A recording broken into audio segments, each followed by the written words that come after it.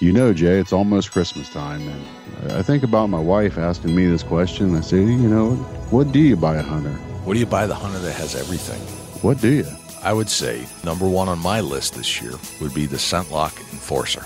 It's a personal ozone generator. A lot of people have been asking me about it. Can I use it in my gym bag? The answer is yes. It's great for hockey players. It's great for football players. Dusty, you use them in your boots. I know some friends of mine that throw trash and put it in their truck. And you know what? It's compact, lightweight. It's about the size of an iPhone. If your phone battery is getting low, it's got a USB port on it. It's got a 1 hour setting, a 3 hour setting for the ozone. It's amazing, Jake. It really is. I really think this is the perfect gift because this is kind of brand new. Like, this has not been around for a very long time. Put it in your tote. You can put it in your hanging closet, and it'll clean your clothes almost as good as running it through the laundry. The point being is that this particular item is one thing that the hunter in your life doesn't have yet, and they'll thank you for it. It would be something that I would so much appreciate under my tree. You know what? It'll even fit in the stocking. Now, we talked to Tim Gothier over at ScentLock Enforcer, and he says that if you order online by December 19th, you'll receive your ScentLock Enforcer by Christmas. Or if you want to pick it up immediately, go to the ScentLock Enforcer website and check out the dealer locator. It's www.scentlock.enforcer.com.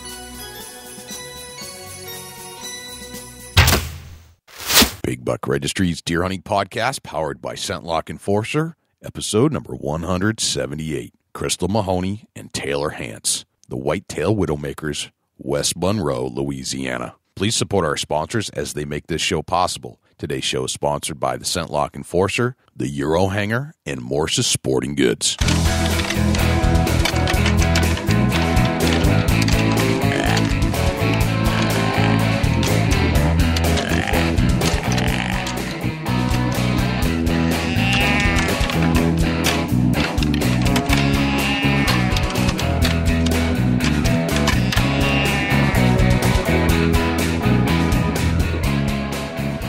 Big Buck Registry is a virtual museum of hunting stories. We preserve a piece of Americana by interviewing and recording hunters about their hunts and experiences from across the country. And who knows, maybe we'll learn a thing or two along the way that'll help us take our hunt to the next level. Hey, this is Dean Capulano from Swarovski Optics and host of Swarovski Optics West. You're about to listen to another great episode of the Big Buck Registry Deer Hunting Podcast. Hi, this is Ken Jorgensen from Ruger. You're about to listen to my favorite podcast, Big Buck Registry's Deer Hunting Podcast. My name's Steve Pass, and I'm a deer hunter from Pennsylvania. And you're about to push play on my favorite deer hunting podcast, the Big Buck Registry. Hey, everybody. Happy holidays. You know, with the man in the red suit coming next weekend, maybe you're just asking for that big buck to make a show at your tree stand as a gift for Christmas. You know, and that's always a possibility, and never give up on that dream of hunting. From here at the Big Buck Registry, our family to yours, happy holidays. And, you know, thank you very much for clicking the play button on the Big Buck Registry Deer Hunting Podcast. I'm your co-host, Dusty Phillips, and I am joined here with the host, Jay Scott. Jay, how are you? I'm doing quite well, my friend. I'm a little under the weather. You know, that happens sometimes this time of the year, and it seems like every holiday party I've been to in the last week or so, somehow I shook the hands or gave somebody a hug that was sniffling. And son of a gun, 3 days later, it rears its ugly head. You gotta love a good airborne virus. Yeah. So, you know, I'm doing everything I can to keep my voice together for this show.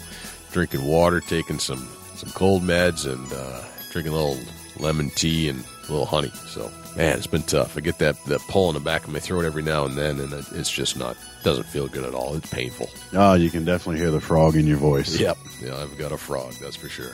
Well, I'm hoping I'll get it cleared out of here and very shortly, and, you know, at least I won't have it during the holiday spin.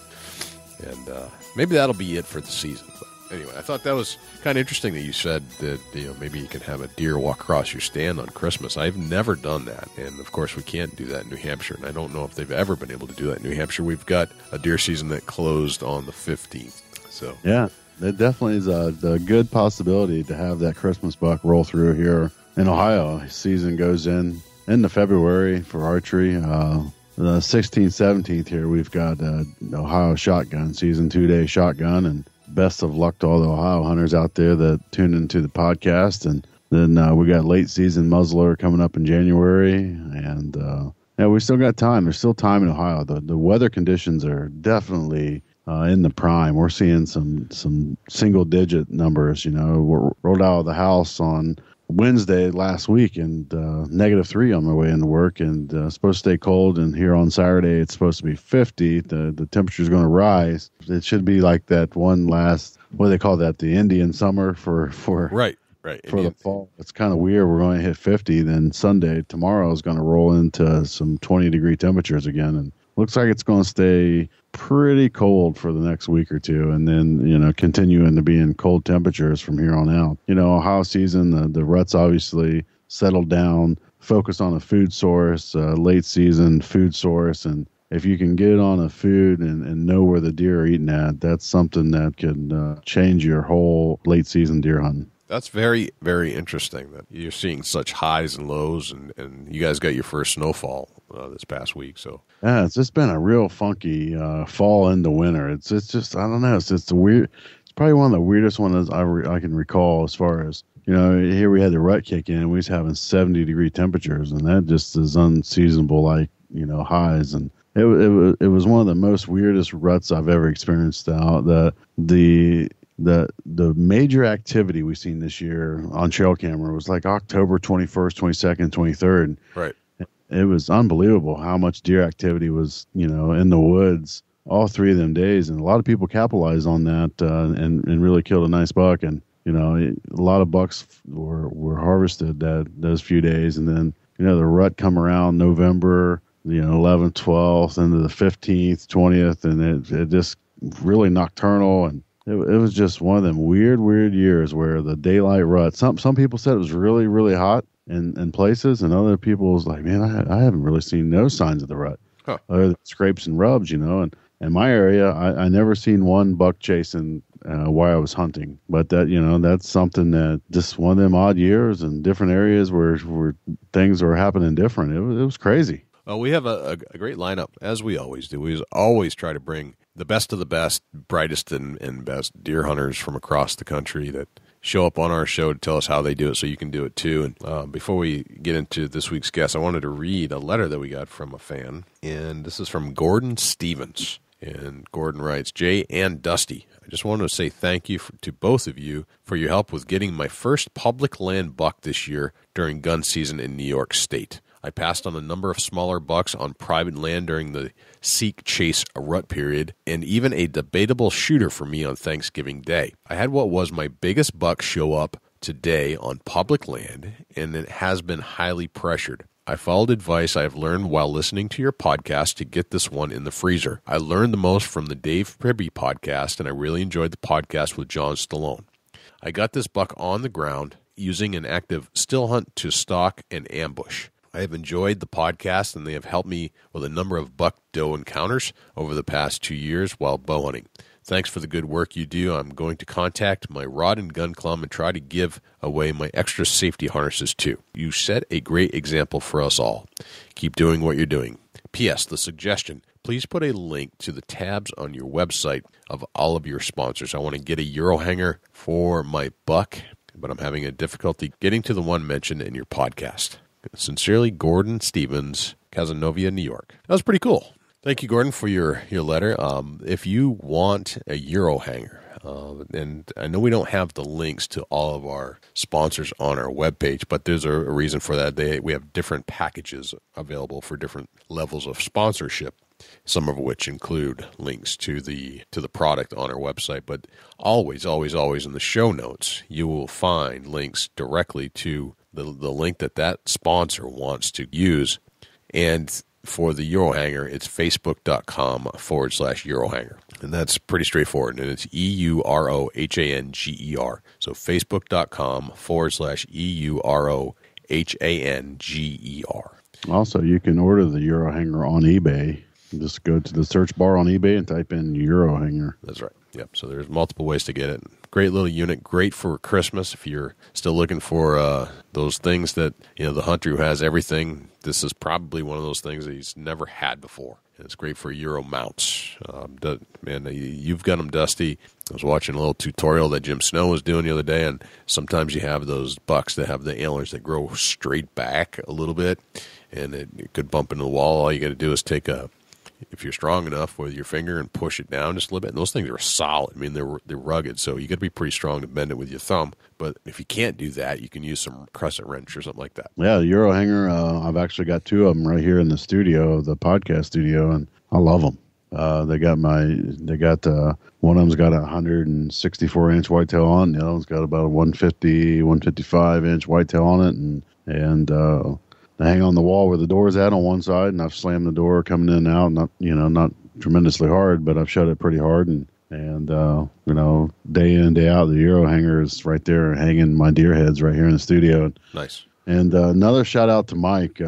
Mike sent me a Facebook message saying that he had just bought a tree stand and he wanted to donate the safety harness that come with it. Mike's going to send me the safety harness in the mail, and I'll have one ready to go to get it out in the hands for somebody in need. That is beautiful. Our project is still underway. We're still getting requests daily from people who want or need safety harnesses, who either never bought them, couldn't afford them, but we're trying to get more people to use them. So if you want one, send an email to Jay or Dusty or Jim at bigbuckregistry.com. If you have them to donate, we'll be kind of the collection center. We'll redistribute the good ones that have not expired, preferably still in the package, and usually the ones that come with the stands these days. And those are the ones we're looking for. You can shoot us, same thing, shoot us an email if you have some you'd like to donate them. Jay or Jim or Dusty at bigbuckregistry.com. Speaking of that, Dusty, our guest this week is KRYSTLE Mahoney and Taylor Hance, and they're out of Louisiana, and they're donating to the project that we have going on with the safety harnesses. And KRYSTLE and Taylor reside in Louisiana. They weren't always there, but they actually live in the same town that the folks from Duck Dynasty live in. I think it's Monroe, Louisiana. And yes, they do see each other at some breakfast spots on occasion, and they hunt some of the same lands that those guys do. We're going to learn all about hunting in Louisiana. What's it like down there? And it's a foreign land to us. I don't really know how to go about hunting Louisiana, but we're going to learn all about it. And they've got a pretty good thing going on YouTube and Facebook, and it's one of the reasons that I was attracted to this couple is that they kind of have this matter-of-fact, very down-to-earth way about how they do tutorials. Like, for example, they were looking at a tree stand, and they were showing you how to assemble it and all the features of it without really promoting it. It was just kind of like hey, this is what it is. This is how it works. So if you're interested, here it is. But these are the things that we just don't see on YouTube, the basic stuff. And it was really nice to see that they were genuine about it. It's kind of cool. So we reached out to them. We're going to talk to them about deer hunting as a couple down in Louisiana. But before we do, let's turn to Jim Keller with the Deer News. For the Big Buck Registry, this is Jim Keller with the Deer News.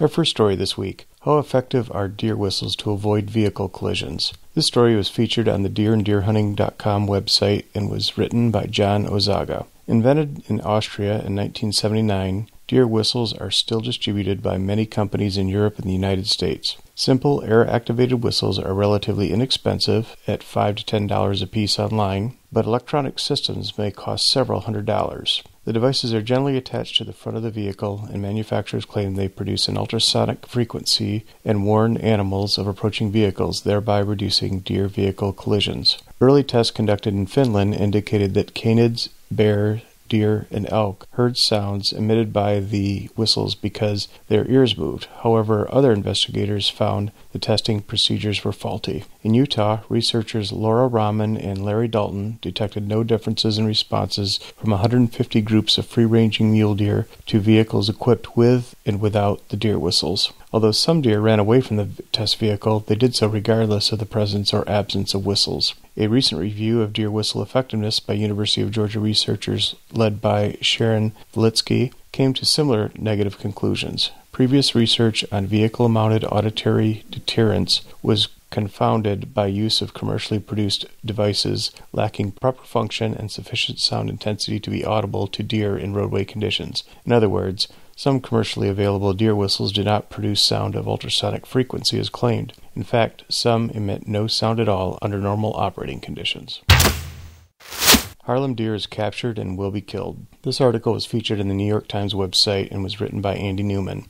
A deer that had been living in a park in Harlem was captured by the police early Thursday after wandering onto a lawn at a nearby housing complex, and he will be killed, a spokeswoman for Mayor Bill de Blasio said. The deer, a white-tailed buck with one antler, is now at the city animal shelter in East Harlem.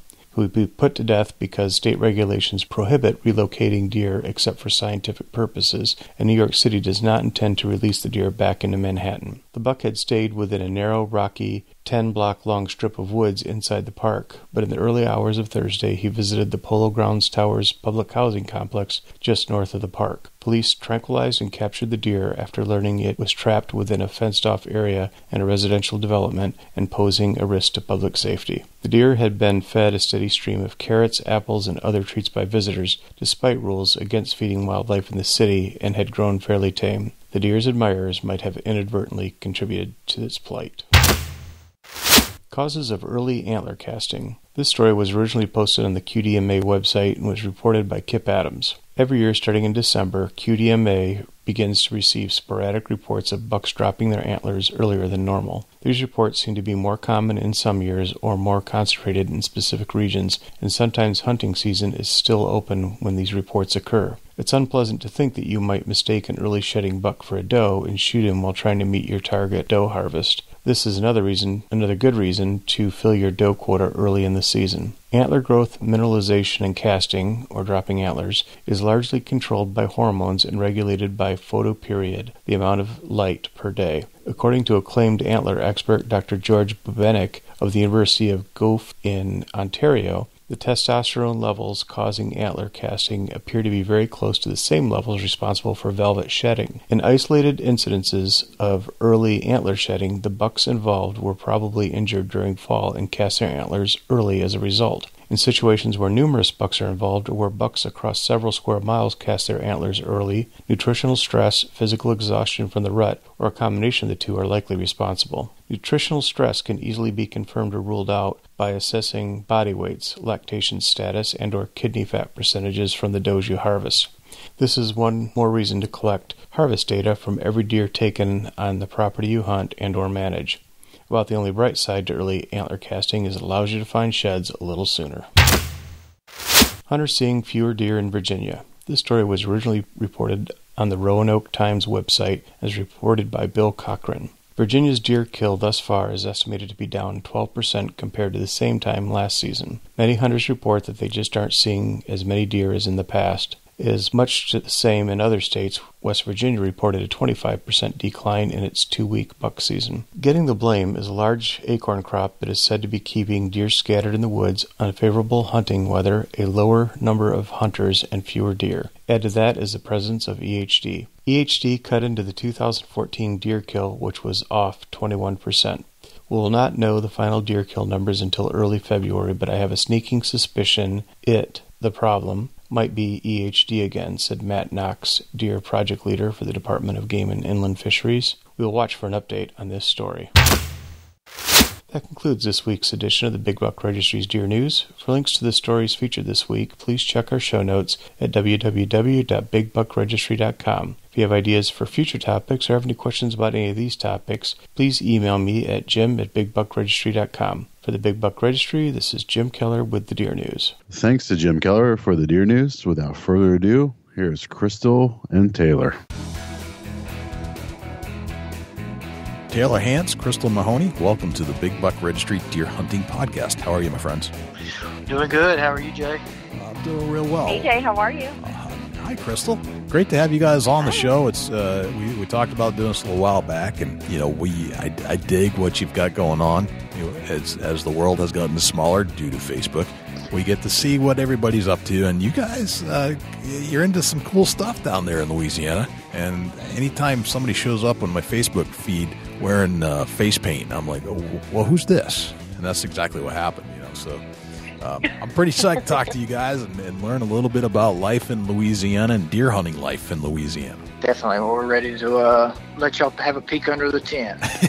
All right. Whereabouts in Louisiana are you? We're actually in North Louisiana. It's West Monroe, Louisiana. Used to, you'd have to probably reference somebody to say we're so many miles outside of Shreveport, but now after the Duck Dynasty craze, I think West Monroe is pretty well known across the United States. So that is actually where we are. We're in the same town as the Duck Dynasty show. Gotcha. You're in the same town that the Robertsons hang out in. So this is like, those guys have gotten so large. If you go to any convention, they are the headliner. Like, there's nobody bigger than these guys. I can't think of any outdoor outfit that's really done bigger things on television than those guys.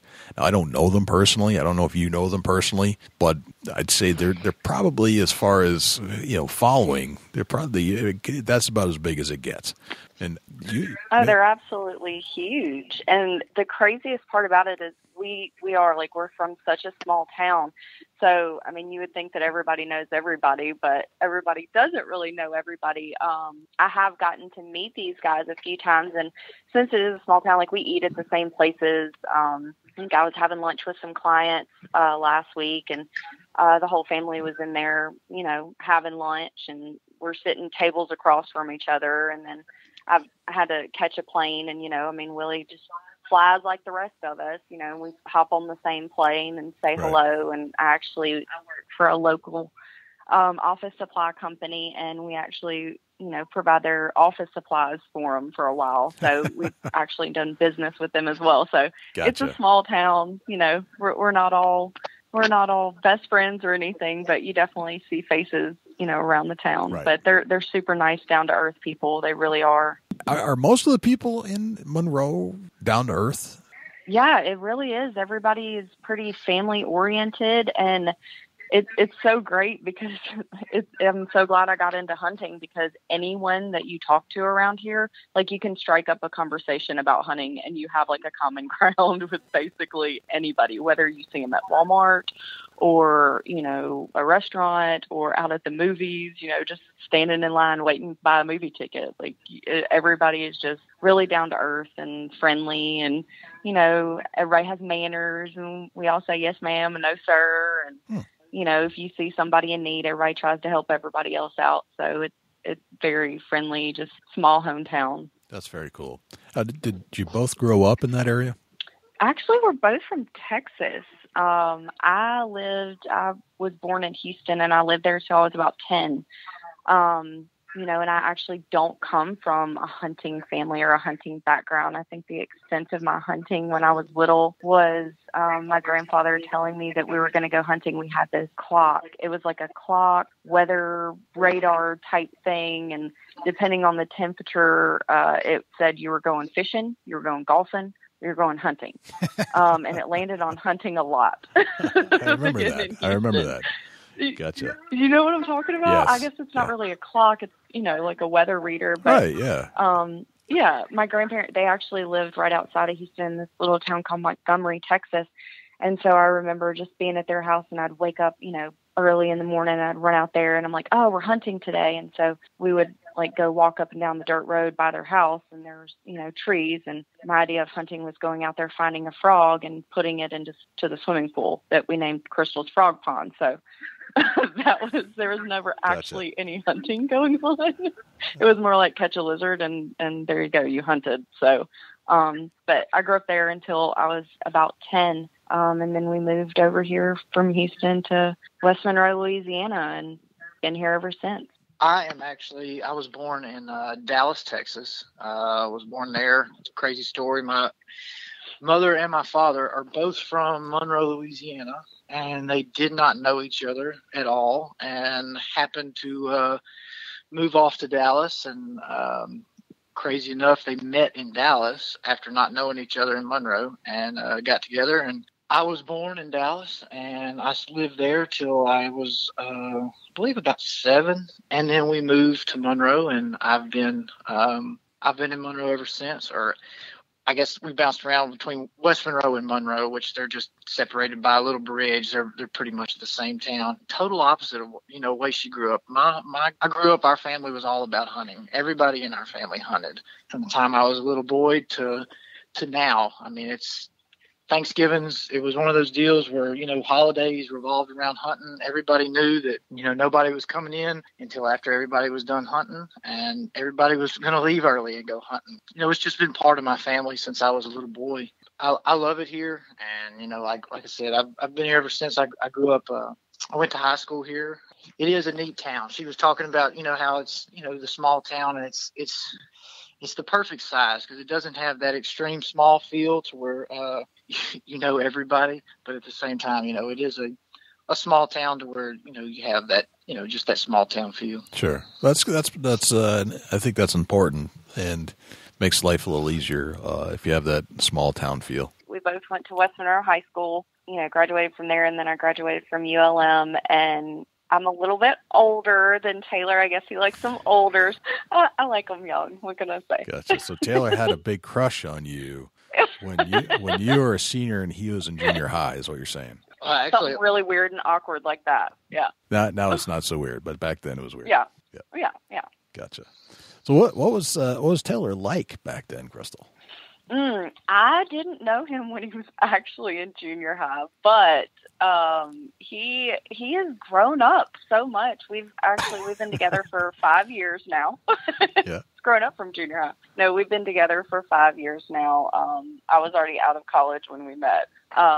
But even just in the 5 years we've been together, like he's just blossomed into, just a man, just a real man. Like, I guess we all have those stages in life where like we go from, not knowing to knowing type thing. Right. And, it's been such a cool experience. Like we've both grown together, throughout our careers and throughout, I have an 8-year-old little boy. So just for, and he doesn't have any children. So for him just to learn what it is to step into that role of like, parenthood or stepdadhood or whatever you want to call it was something new. And like, it was Sure. so awkward at first because he's like, oh my God, a kid, what do you do? And my son was like 2 at the time, or no, just turned 3-ish or something. Right. And, he didn't know what to do with kids. And now, I mean, they're just like best buds. Like they laugh all the time, and like he helps him with his homework, and it's really great. Like we have a great relationship. Gotcha. So Taylor, what was Crystal like in high school? Actually, it was a crazy story because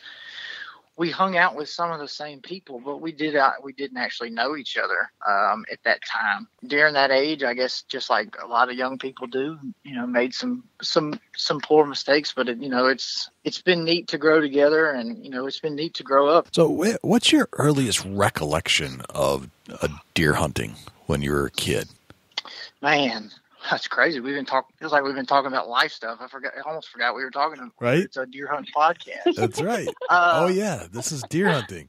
I know. This is about deer hunting. My earliest recollection of deer hunting would probably be with my dad. The earliest memory, I guess, of a hunt I have is me and him sitting in the stand, and we were sitting there, and I just remember being really bored and really cold, and knowing that I wasn't going to get an opportunity to shoot.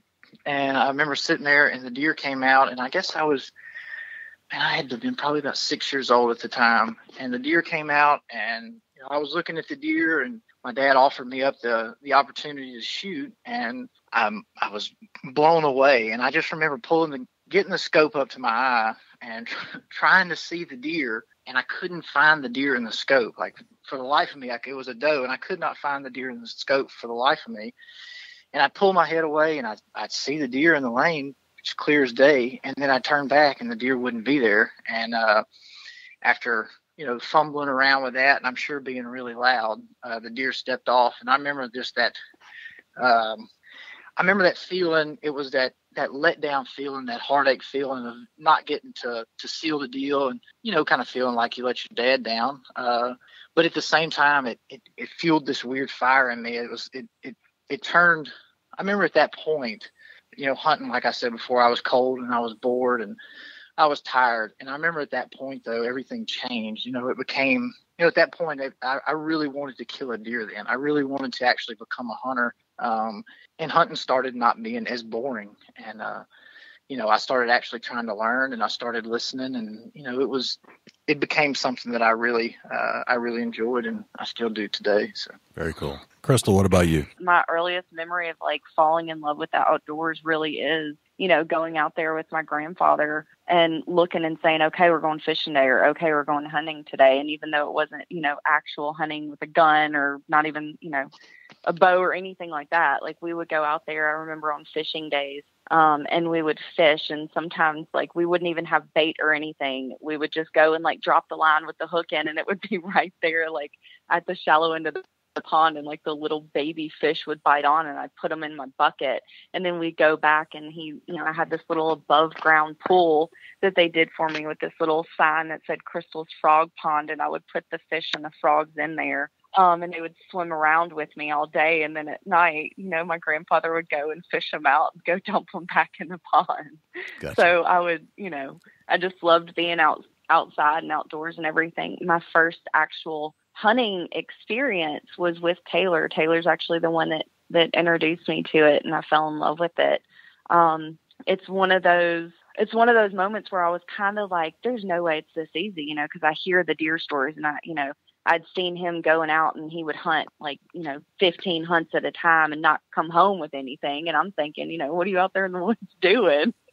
Right. We, and now I know, you're actually hunting. Sometimes you don't see anything here in Louisiana, especially with this heat. But my first hunt with him, we went out to, his dad's land, and, we carried a gun in and get up there in the box stand, and it's nice, and it's not too hot, and it's not too cold. And we had been sitting there for maybe an hour. I guess he wanted to make sure that I didn't get burnt out or hate it my first time, because he loved it so much. Sure. So he was like going easy on me. And so we sat there for maybe an hour, and the sun started going down, and deer started coming out. And I was just like, oh my gosh, it's so cool. And, he walked me through like what to do, like put the gun here, and point it like this, and can you see? And like, he's adjusting it for me and doing everything. And I laid her down, it was shot, laid her down. She's a big old doe. And I just, I fell in love. Just the excitement and the deer coming out and being able to see that and do that. But like, I felt like there was something more, like I was missing. Like, I liked it, but, I'd heard stories about him, harvesting deer with his bow. And like, it just sounded like such a completely different experience that when I got my first deer, and I was already like hooked in, I was like, all right, let's get me a bow.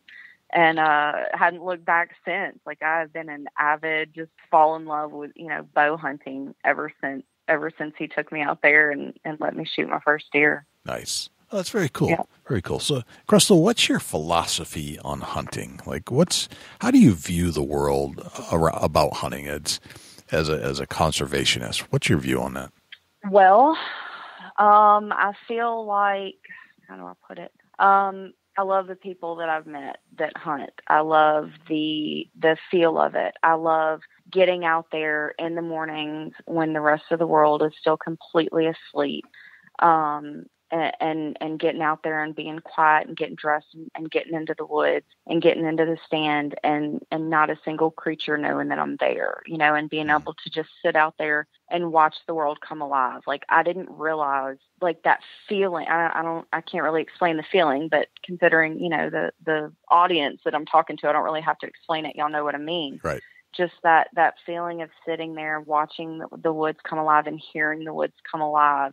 I'm harvesting food for my family that hasn't been pumped full of steroids, that hasn't been, cooped up in these cages and abused and overpopulated and all this other stuff, that these deer have lived long, full lives. And I'm going to, I'm a really good shot with my bow. So I know that I'm going to have a good shot, have a clean kill. They're not going to suffer. And I'm going to be able to provide food for my family, not only for my family, but we also have friends that don't hunt. Like, I have a friend that I worked with. She used to hunt when she was younger with her family and stuff. And now she's kind of estranged from her family, and she has a husband, and the husband doesn't hunt. She got to provide food for them, and so she gets to feed her kids and do what we enjoy and what we love to do and harvest. I also think that, going out and hunting, I mean, that's a right that we have. That's something that does help the environment and help, conserve deer. Like, you don't want this overpopulation of deer running around. I think I heard a story recently about something about deer in California, and somebody was like, well, if they'd let us come over there and shoot more of them or something like that. And it kind of made me giggle. But no, like, I absolutely love hunting. First and foremost, to me, hunting is something that I can do no matter what's going on in my life, no matter, whether I've got stress on my mind or whether I'm celebrating something, or no matter what. The woods is, it's a great place to be. It's a place that I can escape, but it's also a place that I can go and I can celebrate and I can enjoy myself. It's a fix all. It's a one-stop fix all. And, that's definitely one of the things that I love the most about hunting, is just the ability to go and to get away and, kind of like she said, just to experience the world. I so many different things that you get to experience out there, and that you just get to appreciate when you're out there. But it also means to me, it's a camaraderie thing. I enjoy the social aspect of hunting as well. I grew up, hunting, like I said, hunting with my family, and both of my brothers killed their very first deer with me. Her son killed his first deer with me last year. It's a place that you get to share things with people. That you get to really spend quality time with other people. It's just you and that person, and in the woods and whatever game you're after. And but also, like she said, it's the conservation part of it. It's there's so many, there's just so many other things. Like she was talking about the steroids pumped full of the animals and stuff like that. Like, I get to go out and I get to harvest something that I know 100% where it came from, and how it's going to be processed, and I get to watch that animal in the wild, and I also get to, I get to take it straight from the field to dinner, and that's a really neat feeling. And I don't know, man, it's a support thing too. I think that hunters get caught up a lot in this deer or that deer, or you should have let that deer walk, or you should have given that deer one more year, or he wasn't quite big enough, or just whatever. And we need to just all support each other. And that's what I try to do. And, that's what we try to do over here. We try to just support everybody, because, you don't have any clue what that next man might be going through as he's hunting. That might be, he might have a place, and he might not get to break away from his family or his work, but maybe once or twice a year. And he might not see but one or two deer. And that might be his opportunity to take that deer. And that might be a trophy to him, no matter what that deer might be. Or it might be someone who's trying to feed his family, and that deer that steps out, or whatever game it is that they're hunting, might be how he provides for his family, during the winter. And, that's what hunting's all about to me. And, we have a Facebook page that me and Crystal started. It's called Whitetail Widowmakers. And we put a post on there the other day. It was actually a friend of ours, and we had some extra deer meat, and we gave it to them, and they posted a picture, of them actually cooking the deer meat, and it was the father and the son, and they were spending some time together, and they were flouring the deer steak, and they were getting ready to fry it, and like, you could just see the smiles and the laughter, and like, just enjoyment, and like, that's what this is all about, that getting to spend time with each other, getting to give back, and just that unity, like I was talking about. And it's just, that's what hunting's all about to me. Yeah, that's what it means. You're absolutely right. That's what it means. There's so much good that comes from it. It's mind-boggling. And when you bump into these anti-hunters that say it's the worst thing on the planet, you just can't even wrap your head around where they're coming from. It doesn't make any sense, because clearly they've never experienced this. So, and I think when they do, it's a whole other ballgame. We've seen that firsthand with some of our guests. We actually have interviewed people that were once antis who are now deer hunters, and they can't understand how they were there either. So, well, I think also, if you talk about kind of what you're talking about, the conservation aspect of it, if you get down and you do your research and see, the benefit that hunting actually takes, that it creates as far as the herd and right. The infection and the disease between the herd, and overpopulation areas and where hunting helps out, as far as like just all different aspects of the, the cycle of life as far as the deer goes. And, it's just, if you just sit down and do your research, you see that, the anti-hunting is not the way to go. And it's, it doesn't, as long as you're doing it right and you're doing it ethical and you're doing it legal, hunting is an incredible way of life, and it provides so many more things than just a picture of a trophy or a kill or something like that. Like, it's such a deeper and more meaningful experience. Right, exactly.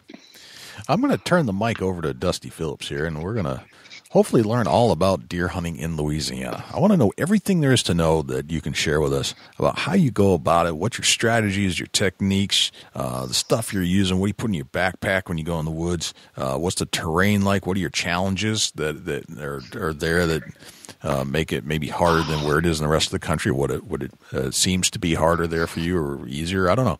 But I'm going to turn it over to Dusty, and let's go on a little journey in Louisiana, Dusty. Yeah, let's do that. And boy, where to start Louisiana hunting at? Wow, let's run through our gear list here and kind of get a reference to wrap our heads around what kind of gear you guys are using in Louisiana down there. Tell us a little bit about what bow you're shooting. Crystal, I'll start with you. Okay.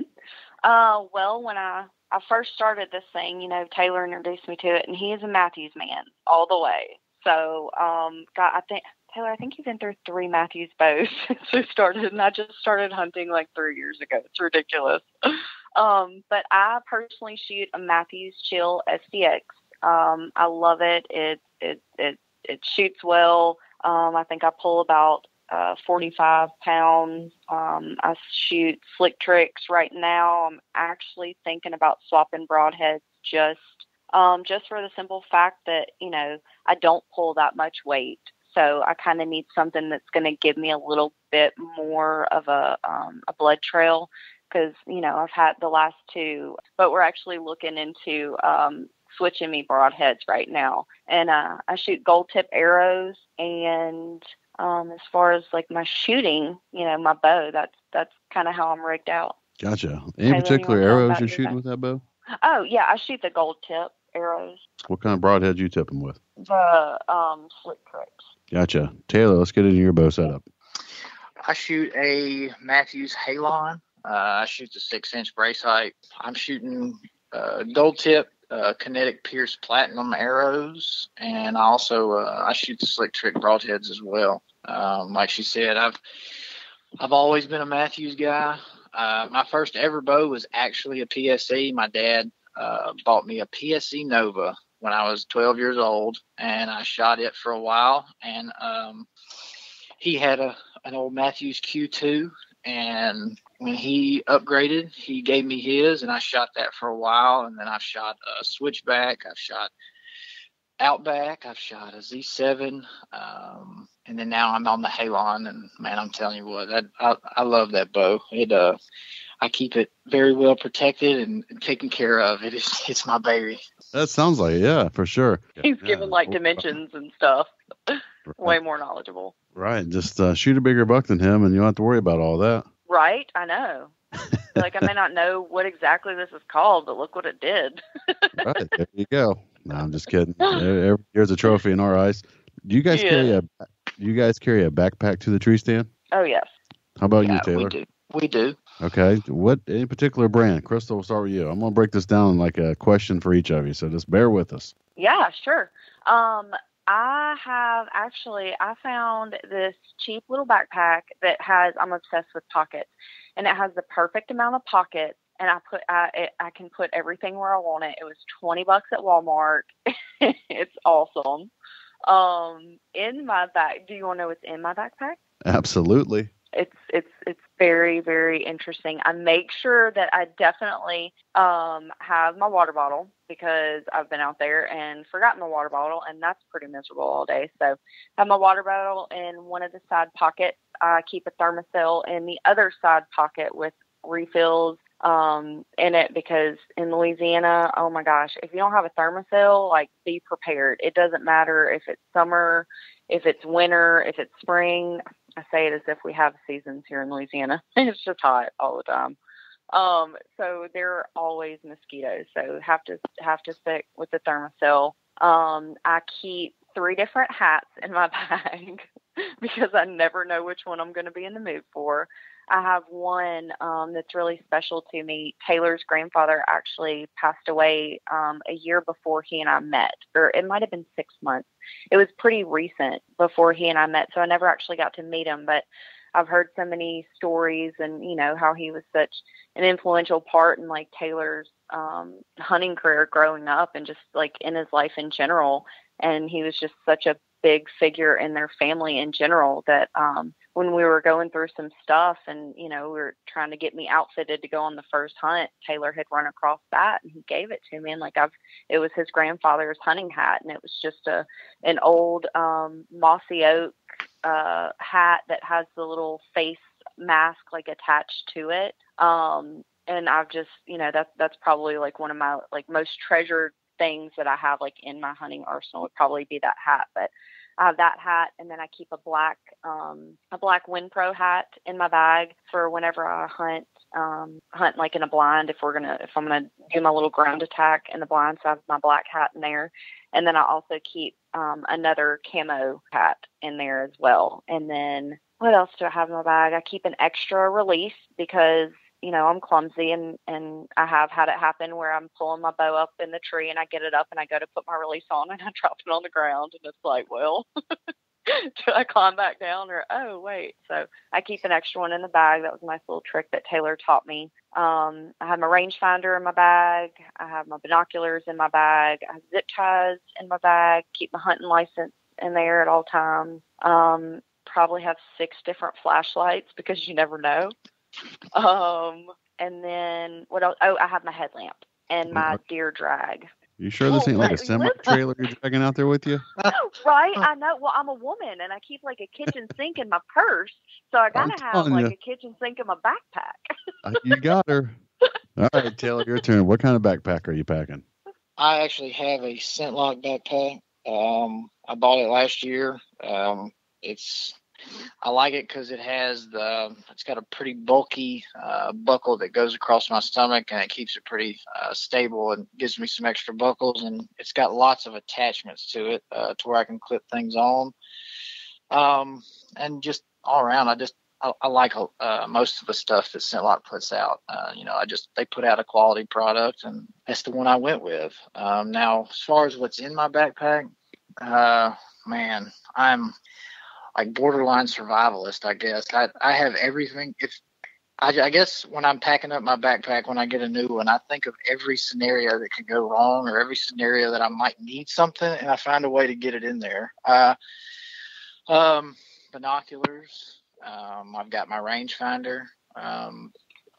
I've got multiple flashlights, an extra, it's like a battery boost for my cell phone, a tree saw, a couple knives. Like she said, the Thermacel, that is definitely a must. We're still fighting mosquitoes here in Louisiana, so that's always fun.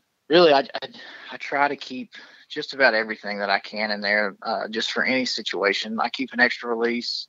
In hunting, I'm sure just like everybody that's listening and y'all as well, anything that can go wrong has gone wrong, and the best way to learn from something is to make a mistake. And as far as I've learned, and I've made tons of them, so every time I make one, I make a little mental note, or every time I forget something, I try to make a little mental note, and I find a place for it in my backpack, and it seems to have worked out well. So very good. West Monroe, Louisiana. Let's talk about camouflage. What kind of camouflage are you guys wearing down there?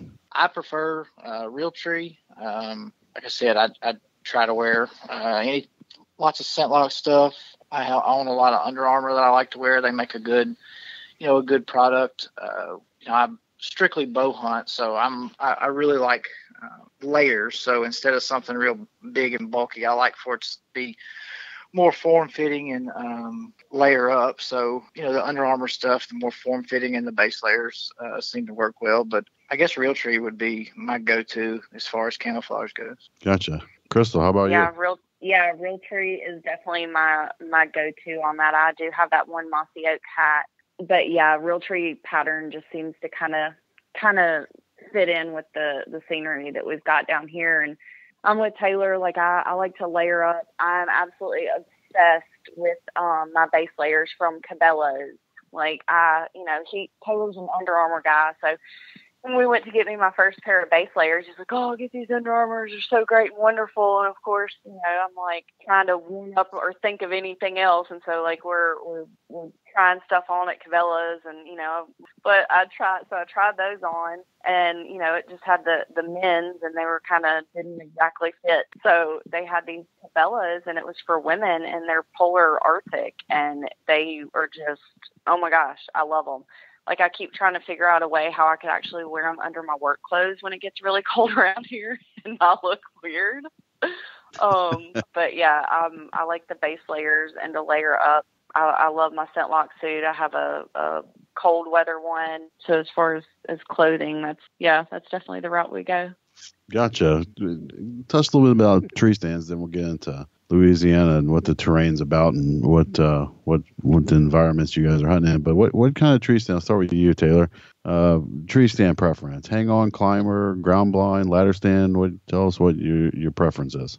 I'm more of a hang on guy myself. We've done some ground blind hunting here recently. We have a property. It's actually in Madison Parish, Louisiana, which is more like a northeast Louisiana towards the Mississippi River. And it's mostly CRP, so there's not a whole lot of trees to hang on stand. So we've done a little ground blind hunting. If I have a preference, if I have a go-to, it would be hang on stands. And we like the advanced tree stands. We use those. They're incredible. They're super easy to hang, and they have this. It's a really neat system. So instead of having to carry it up there, we actually found them. We were trying to find something that Crystal could hang as well. She wants to be a part of, and she doesn't want just me doing everything for her. And she wants to learn how to do everything that I do, so that she can be independent. And we were trying to find a stand that she could hang, and we came across advanced tree stands. And like I said, they have a super neat system where you actually just hang the stem, and then you lock in the platform, and then you lock in the seat. It's super easy to hang, and they're extremely safe. And like I was telling y'all before the show, we're super safety conscientious. I've had a family member fall out of a tree stand, and I also had a friend that's fallen out of a tree stand. And so safety tops the list as far as tree stands go. And that's the one that I prefer, is the advanced hang-ons. So. Gotcha. Crystal, is that the same tree stand for you? Oh yeah, absolutely. It's so funny. Like I've watched him, hang lock-ons in the past and stuff, and I'm like, there's no way, you'd have to be like an acrobat or something to be able to hang this stand. And I just, I had already just decided, like, there's no way I'm ever going to be able to do that. Like, I realize that hunting is kind of a man's world, but us women, like, we're getting on up there, we're getting in there. And, but I had already come to grips with, like, okay, well, this is just one thing, like, I'm going to have a guy to do. I'm going to have a man hang my stand, like, for the rest of my life, because there's no way. So, I started, the more I've gotten into hunting and stuff, the more we started looking, and I was like, you know what, forget that. Like, I want to be able to, from start to finish, have my own hunt. Like, I don't want to have to, even though he'll hang my stands all day long and he's great at it, I want to be able to contribute and to be able to get out there and, do just as well as the guys do. So researching it, we found, the advanced takedown tree stands, and went ahead and ordered one, got it in, and he was like, all right, let's see what you got. And I'm like, uh-oh. I thought it was one of those, like, too big for my britches, or like, open mouth insert foot moments. And I'm just looking at this box. I'm like, okay, just act cool. So I take all the stuff out, and sure enough, like, I'm whipping it together, and we get out there, and I'm putting it up, and it's going smooth and easy. And that 3-step system's just incredible. Like, carried the stem up there, locked it on. It had a little bungee strap that went around that kind of held it in place so I could use both my other hands. So, and I was really worried about that. Like, how am I supposed to, I'm not as comfortable in a tree as, say, he is, who's grown up in, in this industry. So, for me to be up there fidgeting or fooling with anything, I was nervous, but put the stem on, put in the platform, put in the seat, and it really was that simple. So they definitely, they'll have my business for the rest of my life. I love them. It made me be able to, like, work in a man's world, that aspect of it. So yeah, lock on advanced takedown tree stands 100% in. Well, that's great to hear, and that's something that if we have female listeners out there that been looking for a tree stand, it's always great information to be able to pass along to the female hunters and maybe be able to take their hunt to the next level. Tell us a little bit about West Monroe as far as the terrain and where do you guys hunt at? Is it big timber? Tell us about the terrain. We actually have, it's actually 3 different places that we hunt mostly. We have a place that is in Union Parish, and then we have another one that's in Madison Parish, which Union Parish would be more of just the north central Louisiana, and then like I talked earlier about the one in the northeast Louisiana, and then we actually do some public land hunting on National Wildlife Refuge here, the Tensall National Wildlife Refuge. As far as the terrain goes, it is flat and thick here in this part of Louisiana. I've always said, and I truly believe this, that if you can consistently kill deer in northeast Louisiana, you can kill deer anywhere, because you walk out there and everything looks the same. There's no it's like I said, it's flat and it's thick, and it takes a lot of scouting and a lot of knowing what you're doing, and a lot of preparation to kill deer here. One of our leases, the one that's in Union, it's more pines, and it's just an old pine cutover, and it's just regrowth pines, and we're in there, and it's strange because we go from hunting over there and then we go over to the northeast part of Louisiana, and it's like a totally different world, because we're going over there and it's CRP grass, and we got the rut is around Thanksgiving over there in the central part of North Louisiana, and then we got the rut in towards Christmas and the northeast part. So it's a lot of back and forth, and it's a lot of preparation and knowing what you're doing around here. It's not easy, and this part of Louisiana is not necessarily known for its giant bucks, but the parish that we hunt, the 2 parishes we hunt in, consistently produce the most amount of deer killed every year in the state, and they also produce some of the biggest. We have had a really, really tough year this year. It's been one of the toughest we've ever had. Like I was saying, it's not easy to kill deer in perfect conditions here, and we've had far from perfect conditions this year. It's been extremely dry. We've had a big time drought, which we actually got some rain the last 2 days, which hopefully is going to help a lot. And we've had one of the largest crops of acorns that we've ever had. So these deer, like I said, a lot of it's big timber, and over there towards the northeast part, and these deer don't have any reason to move. They're laid up, and they're feeding on these acorns, and it's making life tough this year. But we obviously we think of ourselves as pretty good hunters, and we're not just going to sit back and just cough it up and say, well, tough hunting, tough situations, because that is part of the Louisiana hunting. That's part of Louisiana weather. It's back and forth, and you have to keep adapting, and that's what we've been trying to do this year, and we're going to continue to try to do that as the year goes on. Is there anything that you do in particular to make that change to suit the deer herd? Well, right now, before this rain, we were really just water. We were trying to get to water. I mean, our water and any kind of food. Like I was saying earlier, our drought has been, man, it's been epic. Like I said, I think we had one rain on Labor Day, and then we had 2 days of rain yesterday, and that's the first rain we've had in like two months, I believe, 2.5 months. And so there are no food plots. It's extremely dry. There's no water anywhere. So, what we've been trying to do is, find water sources and find, ample amounts of food. And that seems to have worked a little bit better, but it's still been tough this year. Yeah, it sounds like it. Yeah, craziness. Good deal. Jay, you want to get into a memorable hunt with them? Definitely. Yeah, I think it's time to go on the actual hunt itself. Now, guys, before we started, I prepped you and I said, hey, let's think of a couple of memorable deer hunts that you've been on. And I want to go with you on these hunts. And I don't know if it's the same hunt you were both on, or you have individual hunts that were more memorable. Whatever they were, we want to hear it, and we want to hear it in detail. So, Taylor, let's start with you. Where are we going to go? we are going to go back to, I was 12 years old, and my brother was 8. And we were hunting here in our hometown of West Monroe, Louisiana. And I had taken a couple deer and had been hunting for a little while. And he decided that he wanted to hunt. And like I was telling y'all earlier, I love taking people hunting. I love taking youth hunting. I've always enjoyed hunting with other people and getting to, enjoyed watching other people, take deer just as much as I have enjoyed taking deer myself. So I was taking him that morning. It was me and him, and we were sitting on a pipeline in a big box stand, and we had a lever action 30-30.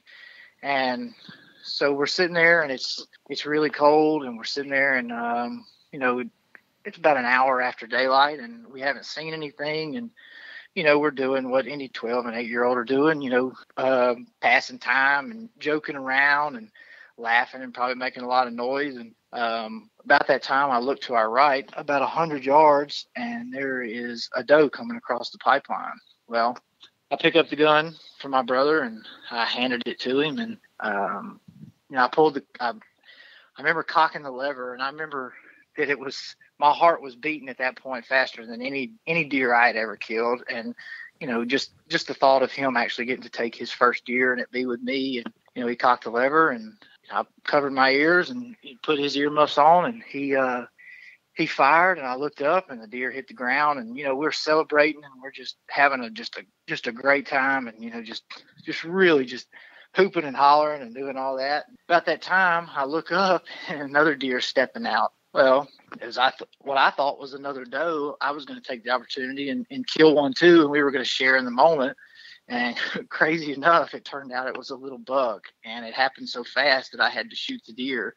And he still gives me a hard time, and my family gives me a hard time about it today. They're like, well, it's really great that Chandler killed his first deer with you, but sure would have been nice if you'd have let him kill the buck and not the doe. So, but we had a great time, man. That hunt is probably the most memorable one ever. I got to kill a deer with my brother, and we had a big picture we blew up of me and him sitting there together with it. And like I was telling you earlier, I have 2 brothers, and my other brother also killed his first deer ever with me. And I've had the privilege of being with quite a few people that have taken their first deer, and that's a super neat feeling. So that's awesome. That's a great story. Very, very cool. Crystal, how about you? Where are we going to go with your deer hunt?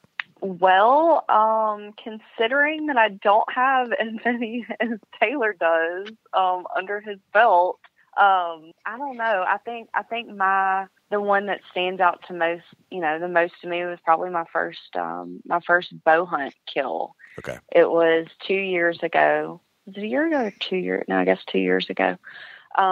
And we had just started hunting this new lease in Jonesboro. And, I was so proud of myself because, I could walk into my own stand and, I didn't, he didn't have to tell me where to go or walk me in anymore, make sure I got up the tree safe or anything like that. It was one of those, I'm a big girl moment, I guess.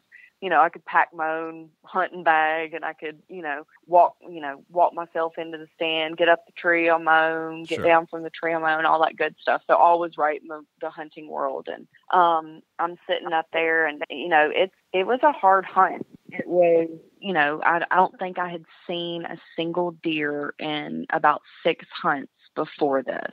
So I'm sitting up there, and in my head, I'm already doubting. I'm like, oh, I'm not going to see anything this time either, but, I really enjoyed sitting out there listening to these squirrels, sound like they had at least 8 points coming off their head, moving all around me. And I was sitting there, and all of a sudden, I somehow managed to make out the deer walking through the woods from the squirrels ruffling around. And I just knew, and I remember slowly standing up and how your heart races, and just that excitement. And I watch them walk in, and I eat for a little while and hang out. And I go to pull back. And when we just kind of back up for a second, this wasn't the first time I attempted to kill a deer with my bow. This was just the first time it happened.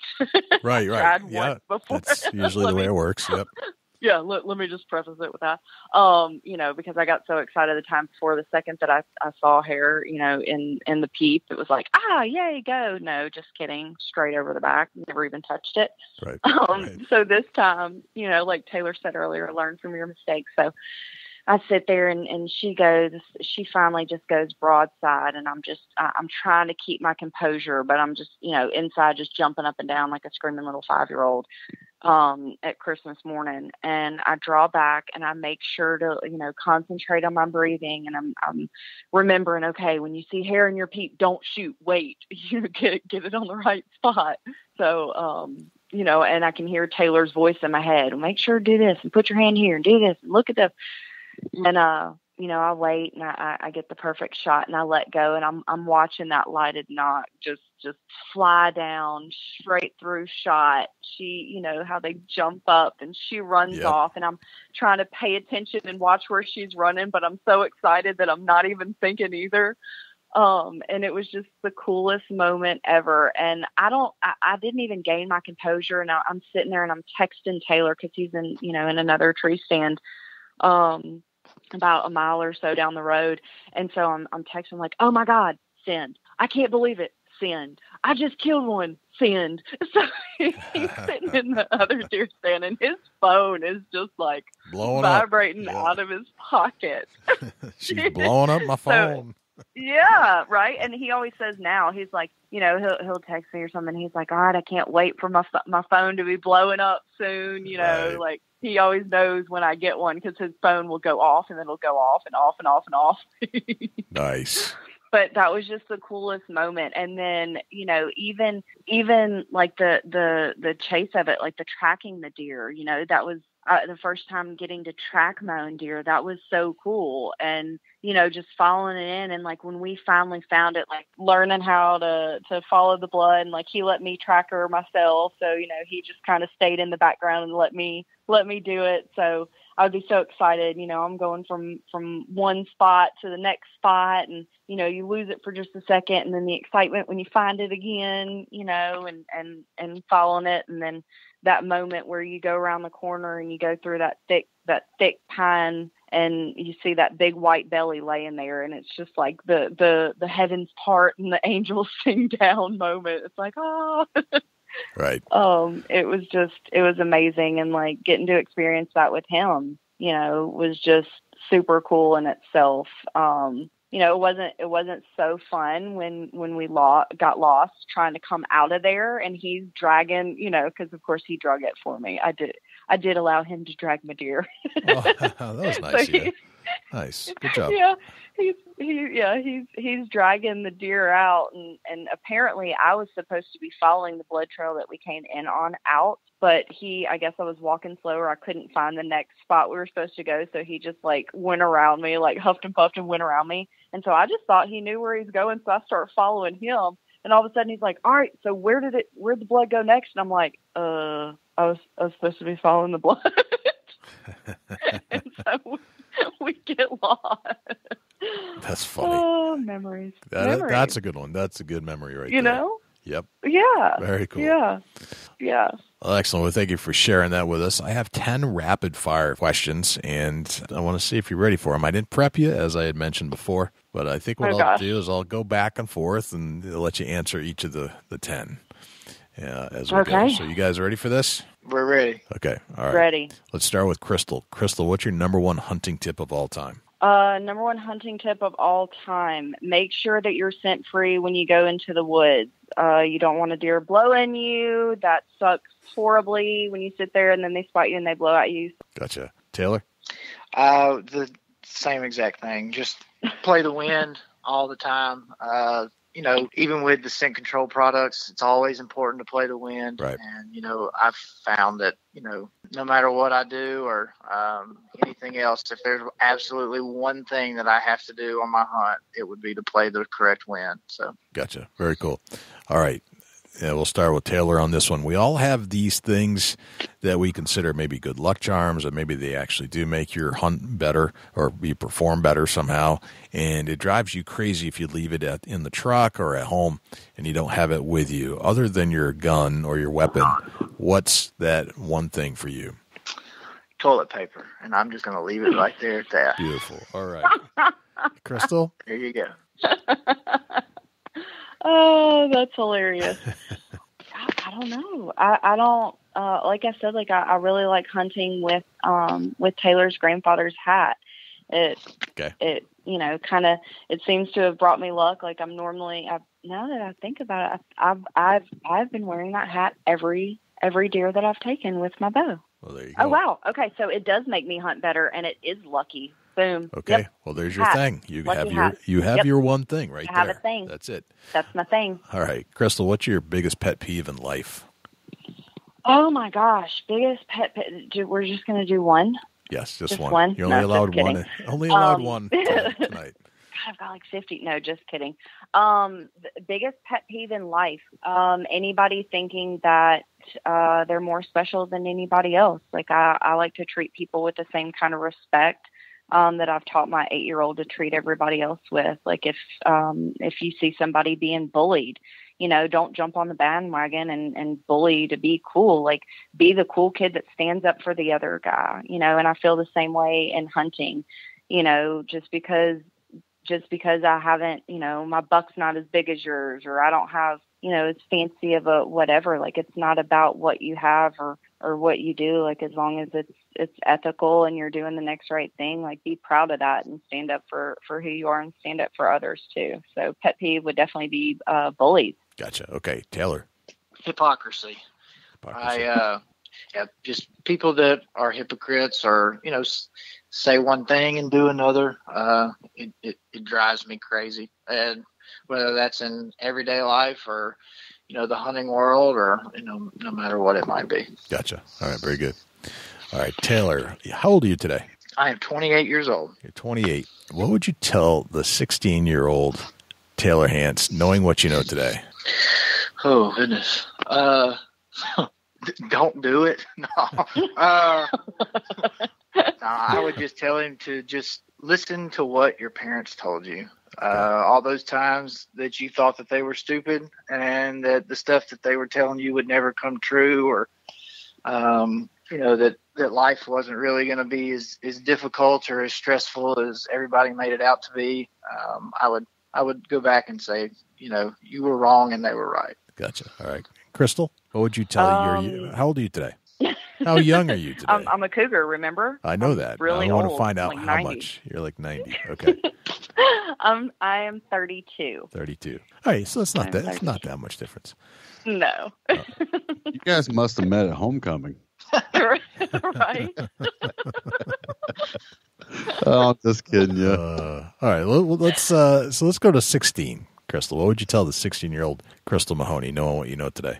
Oh my gosh, I would say, Crystal Mahoney, go out and buy yourself a bow. You will be happier if you were in the woods. I knew nothing about, seriously, I knew nothing about hunting. I knew nothing about, you know, drawing back a bow. I didn't know anything about it. And I probably would have been hanging out with a lot cooler people had I known that at 16. So, gotcha. Yeah. Yeah, good Get answer. out and hunt. Very good answer. Yeah. All right, Crystal, you are at a hunting convention somewhere in the world, and a stranger is talking to you, and they ask you what you do for a living. What do you tell them?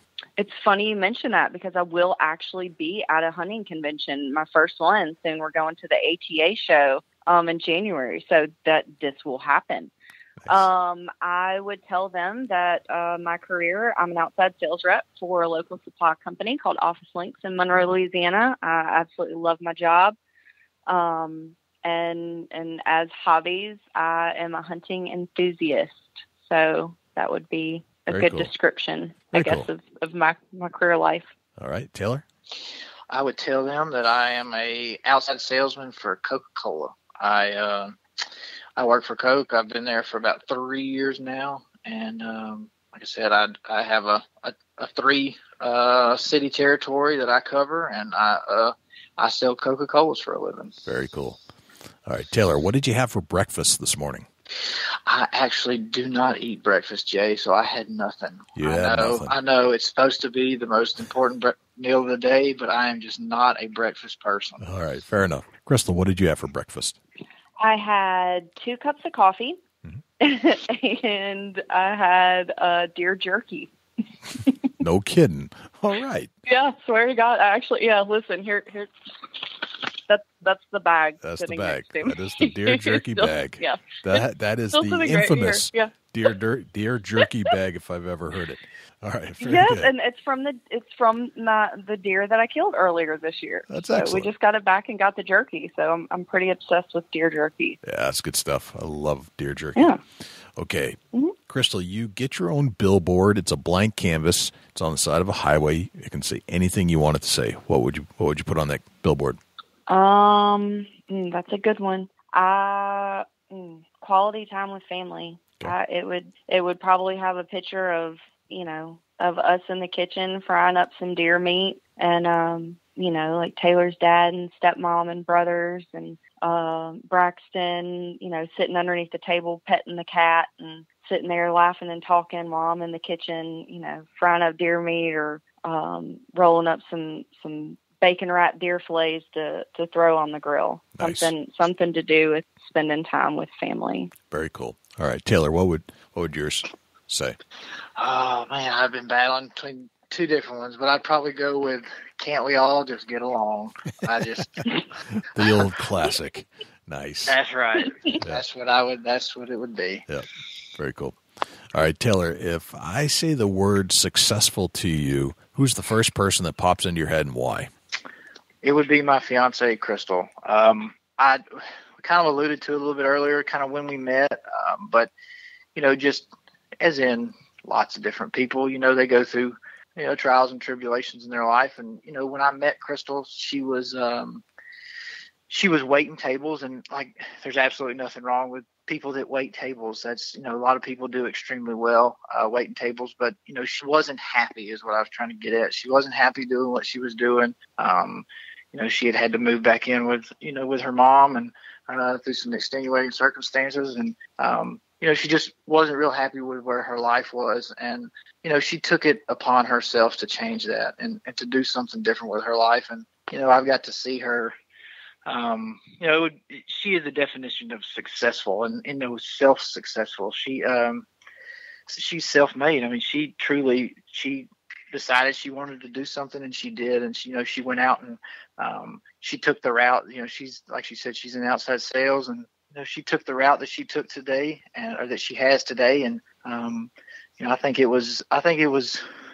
she's literally, I'm not exaggerating, I want to say she's almost like it's about 25 times what it was when she took it over. And she's just done extremely well for herself, not only just in her professional career, but she's an extremely wonderful mother. And how I've seen her grow in the hunting world, like she was saying earlier, and I'm sure that the viewers and y'all have seen, like, she's very independent, and she wants to be able to do things on her own, and she doesn't want me out there doing everything for her. Like, every time we go do something, she wants to know why. She wants to know why we're putting stands where we are. She wants to learn what she's shooting, what her equipment is, why, just the questions that, everybody that is successful, ask. And, it's been neat to, do the personal, just be with her, and, as well as, have a hunting partner. I've, always wanted, my dad and my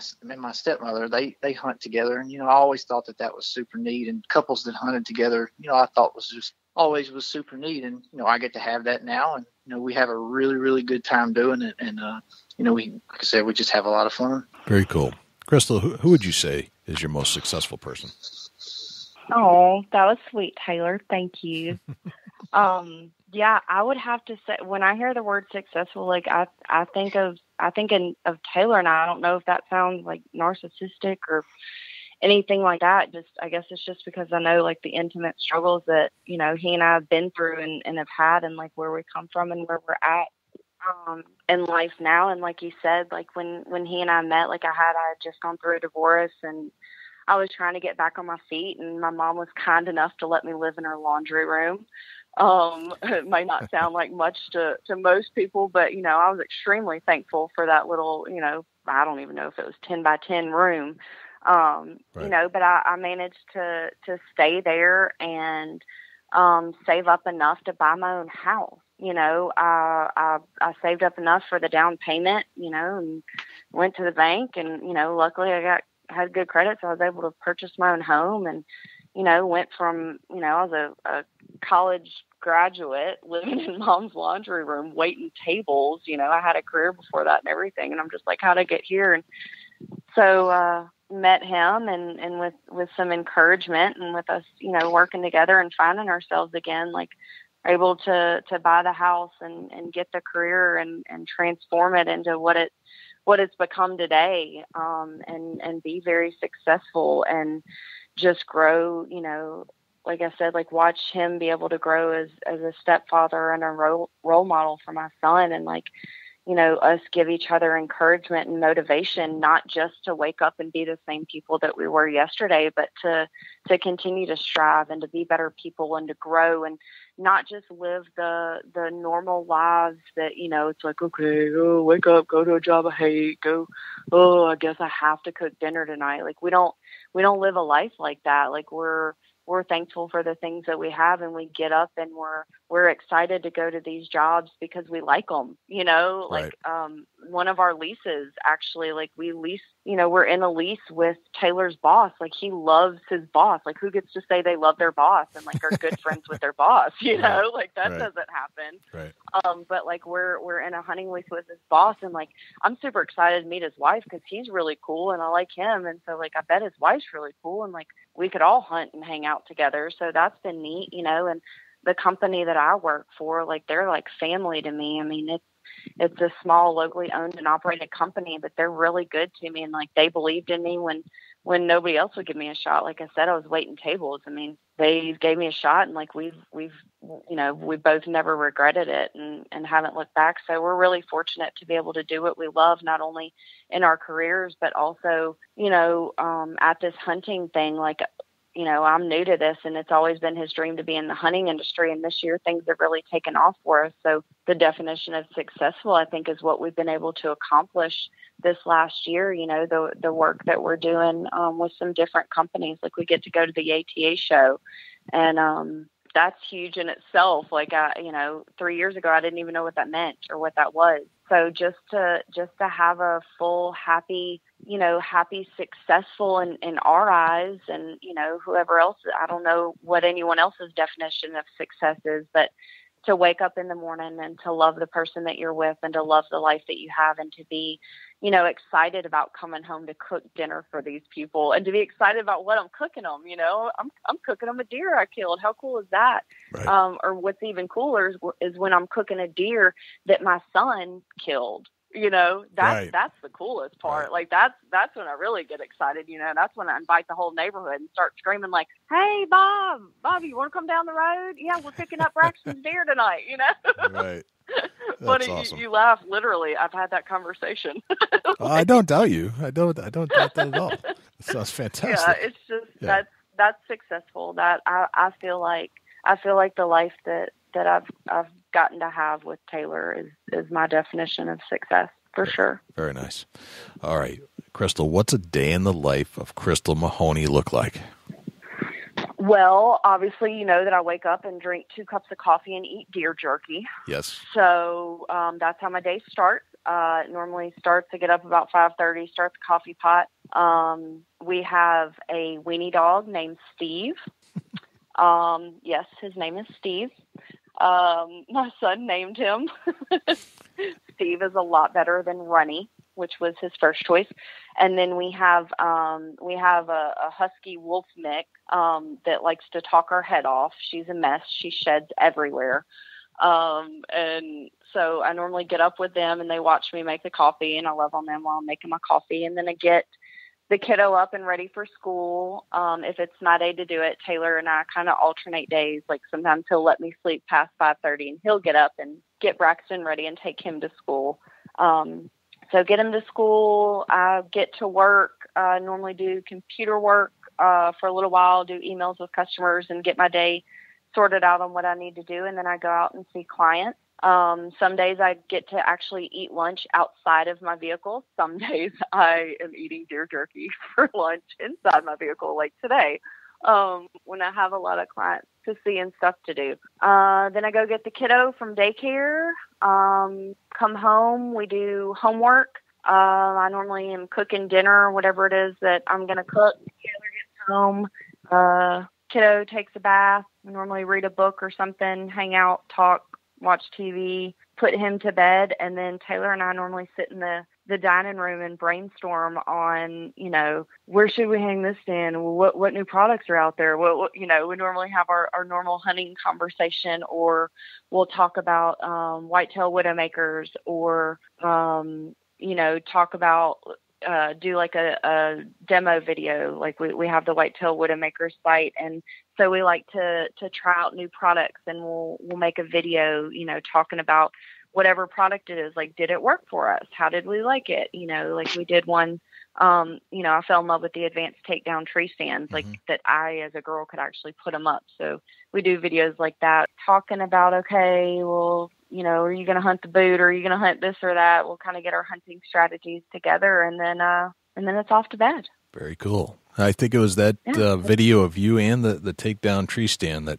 caught my eye. That's how I ended up contacting you in the first place, actually, is the way you had done the video. Yeah. It was it was professionally done, but it wasn't over the top. And I sometimes always feel like there's this a pitch, like or a something. script or something. Script. Yeah, you were just kind of going at it, but you were clear and descript, and it was refreshing. Like, everybody needs to do videos like this. Why don't I see more of this stuff?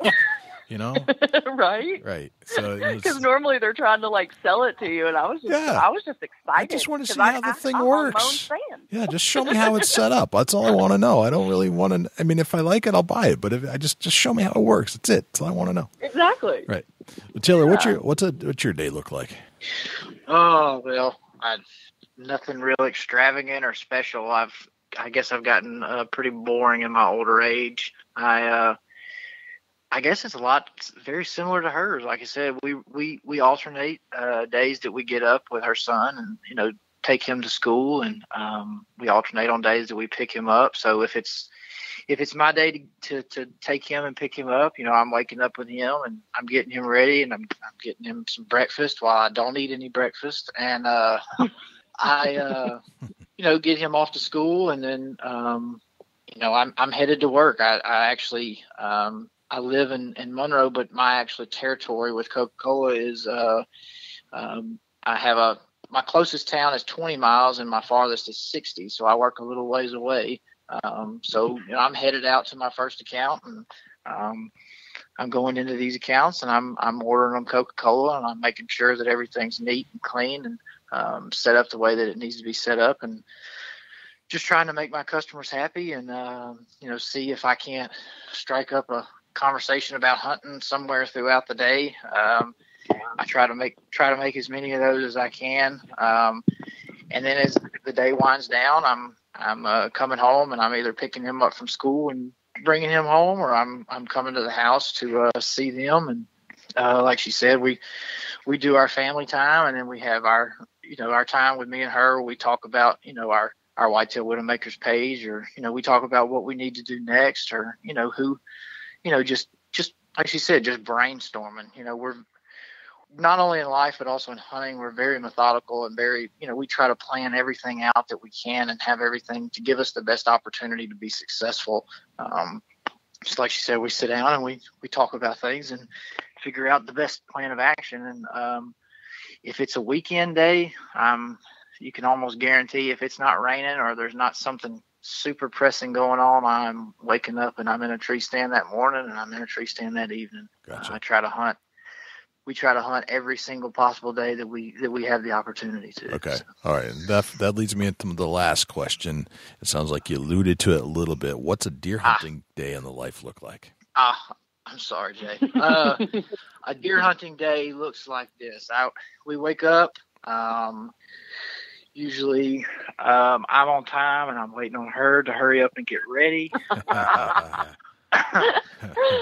We're getting out the door.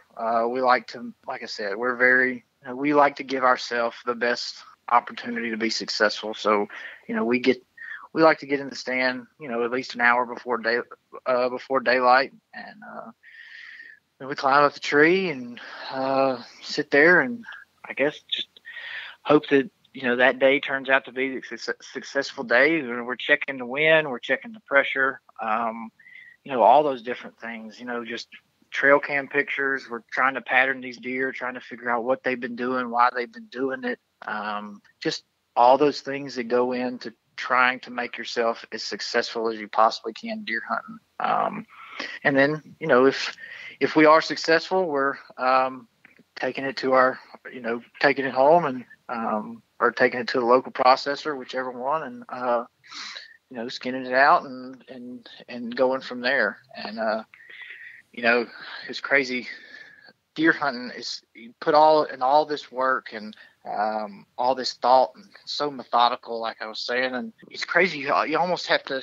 I played baseball as a kid, and you almost have to have that baseball mentality about this deal, because I put in all this preparation, all this work, and if I'm successful 3 out of 10 times, I'm going to the Hall of Fame. And but in the other 7 out of 10 times, I'm gonna be unsuccessful. And that's just kind of the way that deer hunting works. And you have to be mentally prepared for that, and you have to prepare yourself that you are going to be unsuccessful more than you are going to be successful. But you have to learn from those unsuccessful trips and make them better. So right, gotcha.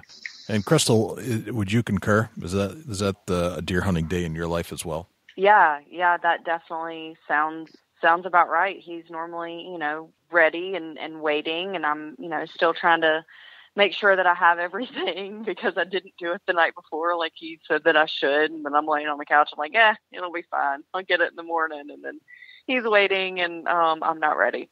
But no, that sounds about right. We normally like to get out there early so we can hear the woods waking up. I don't necessarily think the whole hour before is necessary, but he does, so we go with it. He knows more than I do. I would prefer more of like a 30-minute sit in the dark thing. But yeah, that sounds like a day in the life of. Gotcha. Yeah. Very cool. So that's the 10 rapid fire questions, guys. You did very well. And thank you for going through that. We learned a lot about you. And KRYSTLE and Taylor, tell me more about Whitetail Widowmakers, why you started it, and where the listeners can find more information about you guys online. Like, where are you hanging out? Yeah, we actually started Whitetail Widowmakers. It's, Taylor, since he's a little boy, has always dreamed of being in the hunting industry and, lives his life around hunting and thinks about it all the time. And, that it's become my way of life too. And we were sitting there one day and we were scrolling through Facebook, and we noticed that, a lot of people were kind of making excuses for their trophies, their deer, like, prefacing it with like, oh, I know he's not the biggest, or, this may not be the best buck ever, but, and we were just like, well, that's kind of ridiculous. Like, you shouldn't have to apologize for the hard work that you've put into your harvest, and or make excuses for your definition of a trophy. If you harvested that deer ethically and legally, be proud of it. Don't apologize for that. So we just started talking, and we were like, we need to have a place where like hunters can be proud of what they've done and put in their work, and have a place where you can talk about like what you're using in the field to make you successful. It's so funny because when I first got into hunting, I would ask people like, oh, what are you using, or what do you do, or what do you shoot, and like, or what kind of deer are you seeing, or all these questions. And Taylor would like stop me sometimes. He's like, you don't ask that.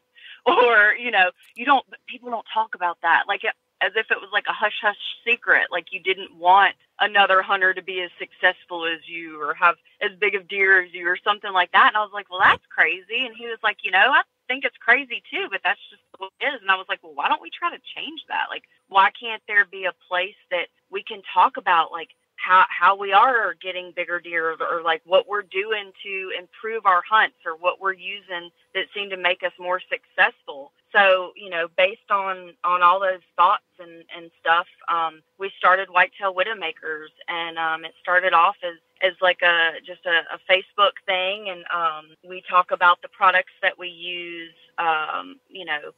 Like I was talking about the Treestand and how I absolutely love the advanced takedown Treestands because me as a girl, I can use them. So on our Facebook site, we'll do like product reviews of it, and we'll talk about a product that we found and what we like about it or what we don't or anything like that. So and then we celebrate people's trophies, whatever that definition is on there, and we just kind of come together. As a hunting community and celebrate each other. We actually too just partnered up with Louisiana bow hunters. Those guys are great. We became contributors for their site, and they have the same ideals and the same beliefs that we do, which is unity, and we need to support each other in this bow hunting community. Like, we're all in this together. So that's kind of how we came up with the concept of Whitetail Widowmakers, and our hearts and our lives are dedicated to it. Just being more successful and helping those around us, and especially us as Louisiana in a whole successful. So it's really great. We love it. We spend every waking second that we're not at work or hanging out with the kiddo, talking about it or thinking about it or coming up with ideas to do for it. But it's been a fun journey. Oh, and how you would get in touch with us. There's 3 different ways to contact us. Okay. You can check us out on Facebook. Mm-hmm. It's at Whitetail Widowmakers 3. Okay. So you can search us and find us there on Facebook. You can also, we have a Twitter account. You can find us on there. It's at WT_widow_makers. Okay. And then we also have an Instagram. You can check us out on there. It's Whitetail_widow_makers. Perfect. So those would be the best 3 ways to contact us. The three main social media platforms. Gotcha. Yep. Very cool. Very cool. Dusty, do you have any final questions for Taylor or Crystal? No, I don't, Jay. I think we pretty much covered everything. Yeah. Very, very nice. Taylor and Crystal, it's been a pleasure having you on the show. We've learned a lot about your life in Louisiana and how you met and all the deer hunting strategies you go through and what it's kind of like to hunt down there. And thank you for opening up and sharing your life with us. Thanks for having us. Yeah. Yeah, we listen to y'all show, quite regularly, and y'all have some pretty famous and big name people, and we just appreciate the opportunity to be on y'all show because we created that page, and we're just everyday folks, man. We're just everyday people trying to we work a 40-hour a week job, and we hunt every chance we get, and we're just everyday people, and we really appreciate the opportunity to come on your show as everyday folks and talk to y'all, and thank y'all for having us. I appreciate that. And, I think we're all everyday folk, and that's the way we like to keep it here on the Big Buck Registry. And that's the way we're always going to do it. Everybody deserves to be one of the crowd out here, just getting out there and getting it done in the deer woods. So.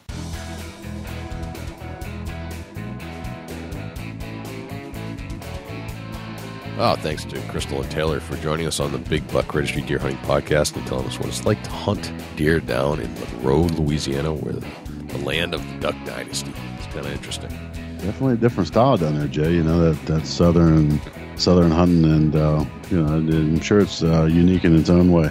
We have some other friends down there, and it seems like we make friends all over the country every week in some way, shape, or form, and people who just never dreamed we'd know or hang out with. Here we are 4 years later, and I bet we could hunt with a friend all over the country at this point. Oh, absolutely. Just very blessed to be able to have them connections, Jay. And, it's amazing the folks that we've run across or been involved with or been introduced to. It's just very unique. And, got to say thanks to everybody that tunes in with us week after week. It's just amazing that you enjoy us that much and enjoy our guests, that you join us week after week and hit the download button and the play button. And if there's somebody that would like to be on the program and they've got one heck of a story, send it in to us. We'd love to talk to everybody, not just somebody that's killed a huge monster buck. That's not what this show's all about. You know, obviously a huge monster buck's always nice to hear a story, but that average guy, that blue-collar guy that's hunting, that's no different than Jay or myself. We like to talk to them too, just because they always got that one or two different techniques that maybe we haven't heard of before. And right. It just might change your whole season. Right. Or maybe they teach you that we're overthinking this stuff. Maybe we're doing too much, and this is just, maybe they do a whole lot less with a whole lot more success. You just don't know until we get them on the air. And, you know, if you keep hunting hard, we'll keep working hard to bring you the best guests that we can, and people that you've heard of, people you've never heard of. But the common theme there is they're all great hunters, no matter who they are, and they will appear on this show. Dusty, do we have a Chubby Tines tip of the week this week? Yeah, Jay, absolutely. You know, and I'm digging kind of deep into my magic bag on what I do late season. And the Chubby Tines tip of the week is sponsored by Morse's Sporting Goods. Firearms, used firearms, bows, used bows, located at 85 Kentucky Falls Road in Hillsborough, New Hampshire. Give Jim a call at 603-464-3444, morsessportinggoods.com. Your dollars go further in New Hampshire. There's no sales tax. Morse's Sporting Goods. You know, obviously the snow is starting to fly in most areas, and down south you're not going to see that snow, but just something for the snow folks that are hunters. You know, maybe you've stayed out of your woods all year and you haven't went in and seen what's going on. That snow is a great educator. You know, it allows you to see where deer movement is without actually getting deep into the movement areas. Right. I like to go in with a good pair of optics and kind of get into the woods and work the outskirts, maybe get a couple 100 yards into the woods and kind of work my way around a little bit and see where different trails are. And, you know, this snow is going to educate you where that major corridor, highway, whatever you want to call it, it's going to allow you to be able to get a visual on that without leaving a huge scent trail. Good pair of rubber boots or a good pair of snow boots that are, you know, try to be scent free as possible.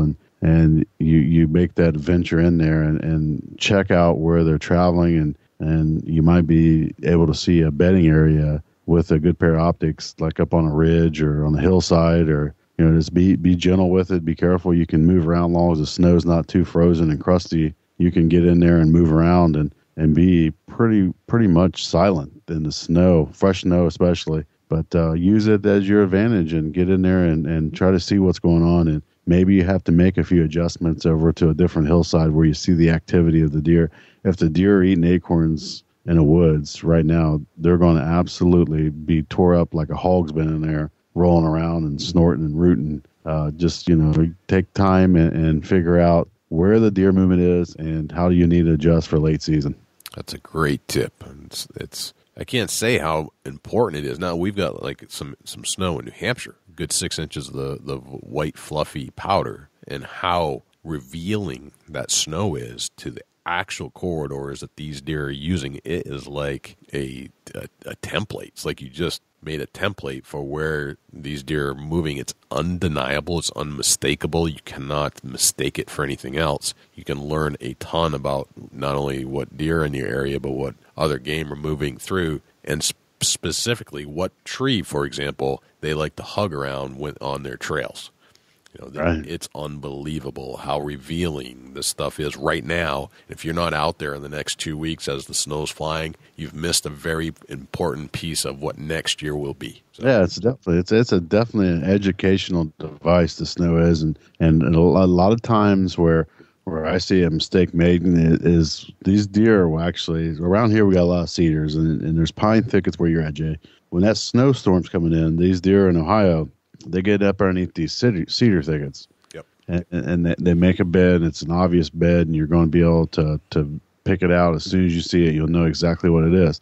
Now, keep this in mind that sometimes in cedar thickets where you see that bed, when that storm comes in, they go into them thick cedars. That may not be their bedding area. That may just be that really thick, safe zone for that storm cover, and then they're going to branch back out to where they normally would hang out. So that snow is going to be able to allow you to see the activity from the cedars to another thicket or possibly a bedding area. Or you just got to be able to visually see. You know, usually when a snowstorm comes in, there's one track leading out of the cedar thickets here. Now, once you get beyond that cedar thicket, then it's time to see where them tracks are going in and out, in and out, in and out. That's when you get educated. Right. You know, Right. when they walk away from the one time bedding area for the storm to come in, that's where they hung out where the storm hit, and then they get back to their normal pattern and go to their bedding area. They're going to educate you. They're going to let you know which way they're headed. You could look at their feet tracks in the snow. It's going to tell you a whole lot about what's going on in your woods. Right,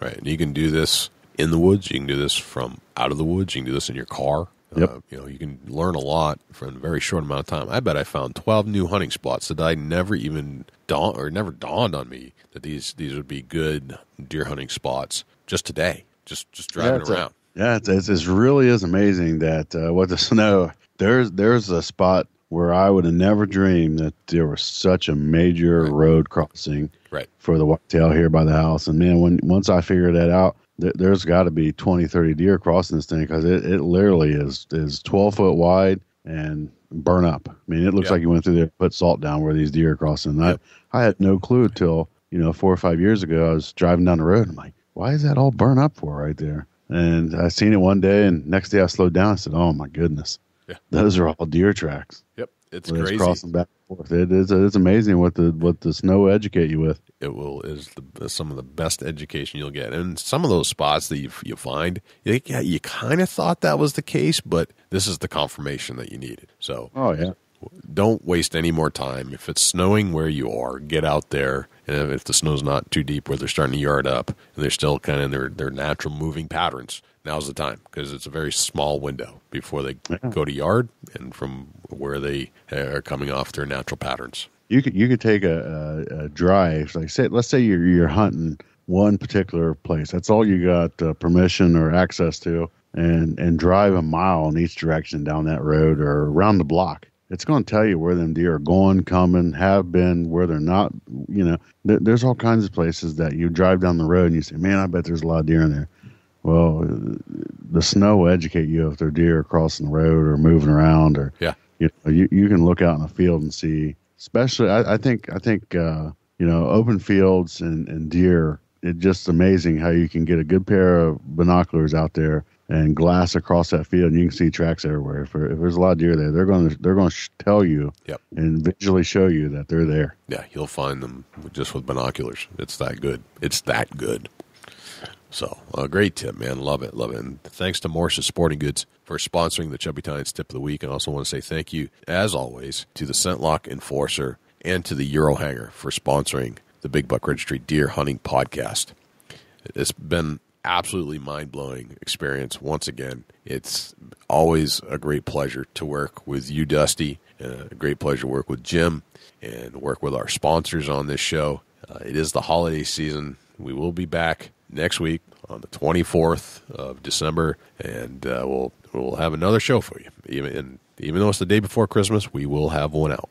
No question about it. So, Dusty, where can we find you this time of year when you're not hanging out here in Big Buck Studios? You can sometimes you can find me in the Whitetail Woods of Ohio, Jay, but I ain't going to tell you where that's at. But look me up on Facebook, Dusty Phillips, or Chubby Tines Outdoors. You can shoot me an email, dusty@bigbuckregistry.com, or Instagram @ChasingAntler. Shoot me a follow, and I try to get everybody involved and touch bases with everybody that joins in on that. But it's a pretty unique experience on Instagram and being able to follow some of the listeners, and it's just a connection and making friends. Jay, where can people reach out to you when you're not on the mic?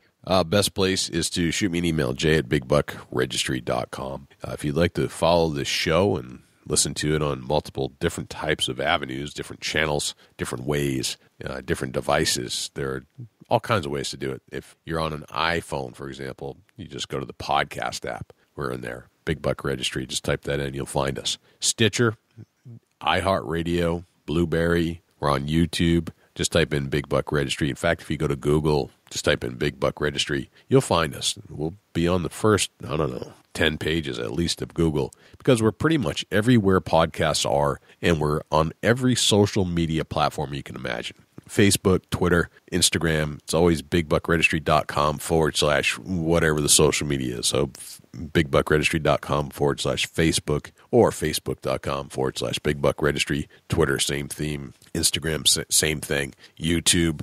We are now producing our show as a video on YouTube each and every week, no matter how long or short the show is. A lot of people do use YouTube as just a general search engine, a place to listen to music, for example. They're showing music videos on YouTube. But people will go there just to listen to the music. Well, kind of the same thing. We have our video of our audio on YouTube, and people can go there to listen to our show. So that's kind of a unique feature. But I think that's pretty much everywhere we're at. Again, if you'd like to help our cause to the Safety Harness Project, just shoot us an email, Jay or Jim or Dusty at bigbuckregistry.com. If you'd like to become a patron of the show, go to bigbuckregistry.com/donate, and all the information will be right there for you about how to donate to this cause and help us make this show better and reach more people. I think that's about it, Dusty. It's a whole lot of big buck, Jay. It certainly is. Well, we'll be back next week. Can't wait. But right now, we've got to go. I'm Jay Scott. And I'm Dusty Phillips. This is the Big Buck Registry Deer Hunting Podcast. See you next week. Can't wait.